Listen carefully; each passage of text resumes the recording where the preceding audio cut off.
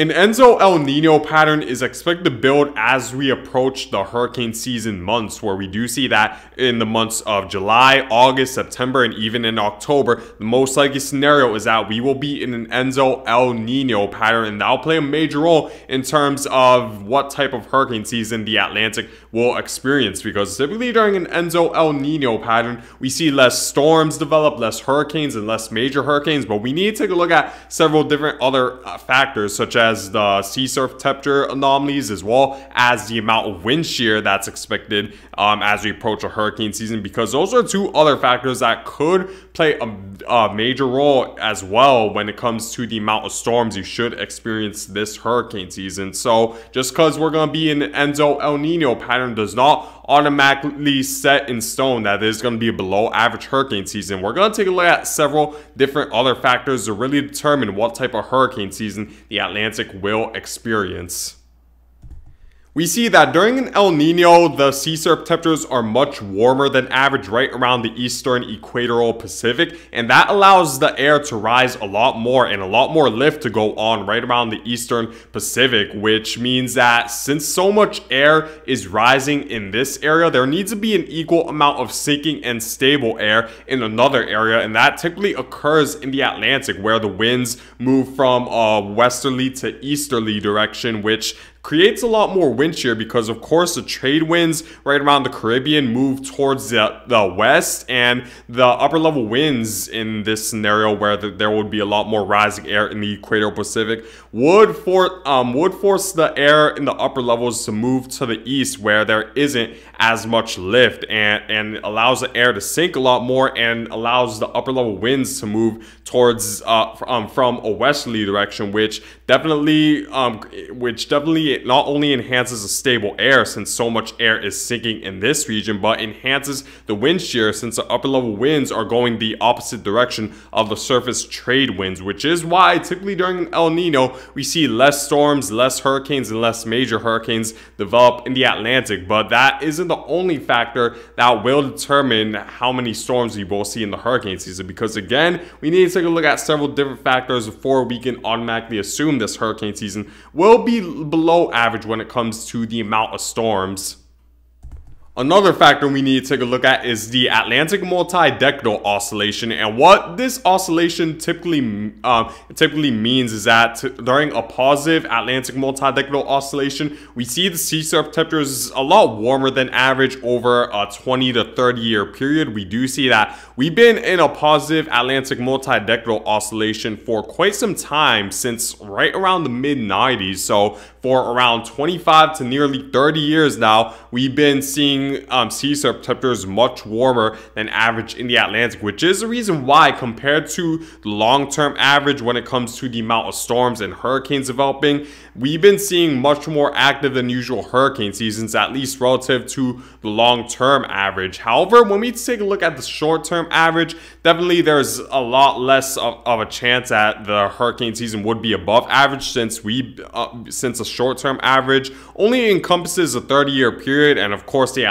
positive Atlantic multidecadal oscillation been going on for nearly a 30-year period at this point. So unless you've experienced years prior to, let's say, 1995, you won't really notice a positive Atlantic multidecadal oscillation as bringing more storms than usual, since pretty much your entire lives it's been in a positive Atlantic multidecadal oscillation. But when comparing this hurricane season to the long-term average, we're more likely to experience a more active than usual hurricane season, pretty much based entirely on the fact that this season is expected to be a positive Atlantic multidecadal oscillation, just like the years we've been seeing over the past 25 to 30 years. So that's going to be something to be aware of when comparing this season to long-term average. However, comparing it to a short-term average, it's less likely to be that much above average and potentially below average, thanks to an El Nino that's expected to build. We clearly see the differences in sea surf temperatures comparing the positive Atlantic multidecadal oscillation sea surf temperatures to the average negative Atlantic multidecadal oscillation sea surf temperatures, where we do see that during a positive phase, the sea surf temperatures on average are much above average, while during a negative phase, the sea surf temperatures are much below average. So of course, since we're in a positive Atlantic multidecadal oscillation, we're more likely to see more active than usual hurricane season, at least compared to the long-term average. We clearly see the effect of the positive Atlantic multidecadal oscillation taking place here, where most of the Atlantic at this time is experiencing sea surf temperatures above average, and based on climatology computer models forecasts, the above average sea surf temperatures should continue for the duration of the hurricane season, which could potentially even out the effects that an El Nino pattern would bring to the Atlantic hurricane season, where we could potentially see the warmer than average sea surf temperatures bring a little bit more tropical cyclones than you typically see in a typical El Nino, thanks to above average sea surf temperatures. So this hurricane season could fall more closer to average than what compared to other El Nino years where it's typically below average. So that's definitely something we're going to need to keep in mind as well as we approach the hurricane season. Taking a look at the CFS computer model forecasts over the next several months when it comes to sea surf temperatures, we do see that warmer than average sea surf temperatures are expected to persist into the hurricane season. And in fact, the CFS model expects the sea surf temperatures to become even warmer than they are right now, at least when it comes to departure from average, especially in the northern Atlantic, which has been a common trend we've been seeing over the past several hurricane seasons. We see in June, July, August, these warmer than average sea surf temperatures are expected to persist all hurricane season long, which makes it more likely that the hurricane season will fall at least closer to average than below average, even though there's an El Nino. And even into September, the most active month of the hurricane season, we see those sea surf temperatures persist in the warmer than average range, which will certainly raise certainty that we're going to see more storms and hurricanes compared to what we typically see during an El Nino, which will make this hurricane season be a little bit closer to average than you'd typically expect. If we were to take a look at the wind shear anomaly as well, right around the layer of the atmosphere where the millibar pressure is centered right around 200 millibars, which is considered the upper level of the atmosphere, we do see that the wind shear is also expected to be lighter than average, despite the fact that we're going to be in an El Nino phase. It will be above average right around the southern Caribbean, but we do see that the central Atlantic will be could potentially experience wind shear that's below average. We still need to take it with a grain of salt because, again, this is still a long-term forecast. A lot could change between now and August and September, but it's definitely another thing that we're at least gonna take into consideration when making this hurricane season forecast, because the CFS model isn't just guessing when it comes to a pattern like this. It's taking a look at historical data and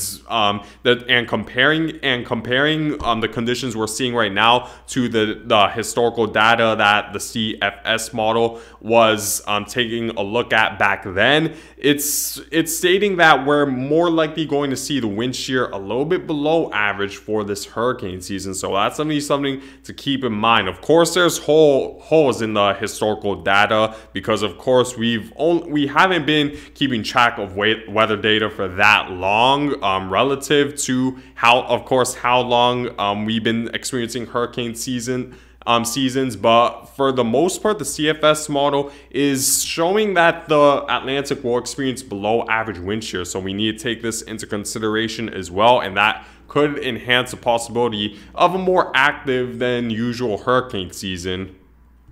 Taking a look at the CFS's model's forecast when it comes to precipitation, and what's interesting is that just off the Saharan desert coast, we do see that the CFS model is expecting a little bit more moisture than usual this hurricane season, which could definitely enhanced risk of tropical storms and hurricanes developing. We see a lot of moisture come off the Saharan desert,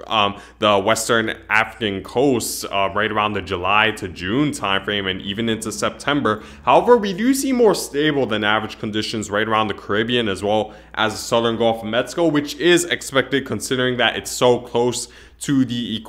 eastern equatorial Pacific, so it will feel more of the effects of that divergence going on and that stability that would occur right around the Caribbean associated with an El Nino. But we do see that the enhanced risk of more moisture moving just off the West African coast could enhance the possibility as well that this hurricane season will fall closer to average than below average, even though we're in an El Nino phase. Another thing I want to point out is that we need to compare this year to prior years that are very similar to the type of conditions we're going to experience this year. And the 2 years that really stand out to me as the years that are expected to be the most similar to this year is the hurricane season of 1957 as well as the hurricane season of 1976, because both of those hurricane seasons came off of 3 consecutive years where they experienced a La Nina phase during the hurricane season, which is of course the same scenario we're in right now, because in 2020, 2021, and 2022, those 3 hurricane seasons we experienced a La Nina phase, and now we're approaching an El Nino phase, which is exactly what happened during the hurricane season of 1957 and 1976. So it's good to take a look at those 2 years because their conditions are very similar to what we're going to experience this year. So when we take a look at those 2 hurricane seasons, we see 2 very interesting patterns. So these are all the tropical cyclones that developed during the 1957 hurricane season, and this hurricane season was considered below average, where we only saw 10 storms and we only really saw 1 hurricane make landfall along the United States. And in fact, only 1 hurricane in general made landfall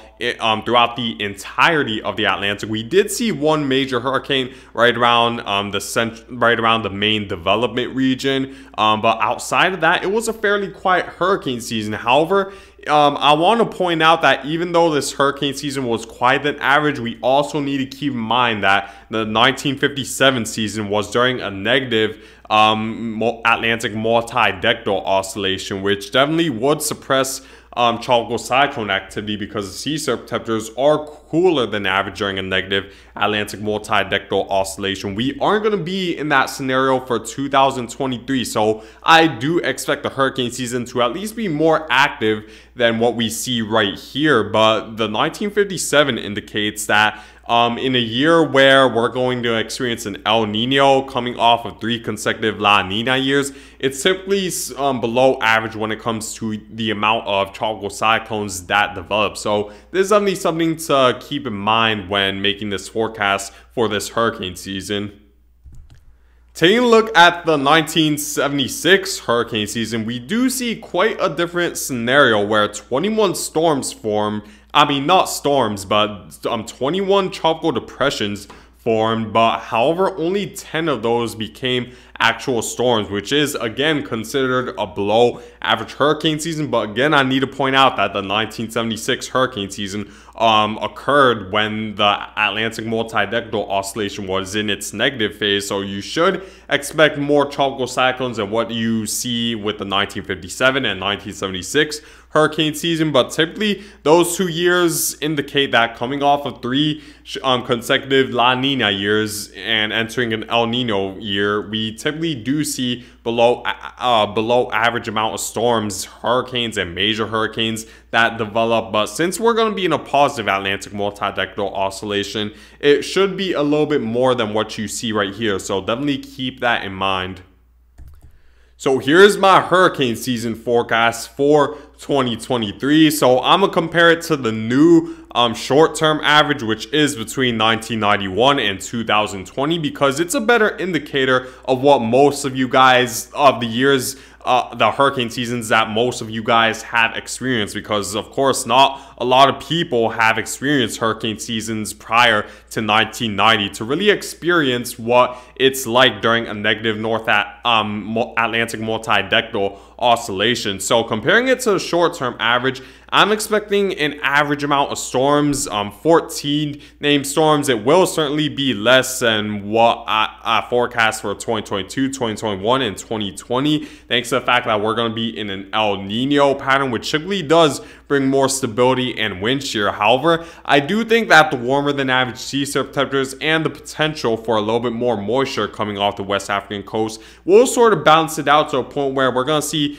mainly an average amount of storms. I'm expecting one more hurricane than the short-term average, and the reason why is because sea surface temperatures will be warmer than average. So even though that there's an El Nino, the fact that the sea surface temperatures are warmer than average in the Atlantic does raise the potential that any storm that does develop during an El Nino year, when the sea surface temperatures are warmer than average, will likely have a higher potential of becoming a more significant storm, such as a hurricane or potentially a major hurricane, where I'm expecting slightly above average amount of hurricanes and major hurricanes, but mainly around average for the most part. So for this hurricane season, I'm expecting an average amount of storms, mainly an average amount of hurricanes and major hurricanes, but this is certainly subject to change. And remember, all it takes is one storm to completely devastate a community and change people's lives. So don't underestimate the hurricane season if it falls below your expectations or it isn't necessarily as active as the years prior, because remember, all it takes is one major storm to cause devastating impacts, and we could easily see that even during an El Nino or below average hurricane season. So keep that in mind when preparing for this hurricane season.